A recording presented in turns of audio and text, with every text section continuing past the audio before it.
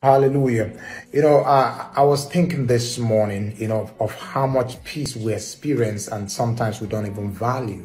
And I remember nations that are at war, and how much of a distress they are in right now. So today I just want us to thank God for the peace that we have at home. No war, no bombs falling on people. And we also want to pray for the nation of Ukraine, that God will step into their situation. Hallelujah. Father, we thank you, O Lord, for the peace that we experience as a nation, O Lord. Thank you for the peace that we have, O Lord God, over our roof, that there are no bombs dropping on our roof and there are no war happening in our environment. But Lord, more we pray for the nation of Ukraine.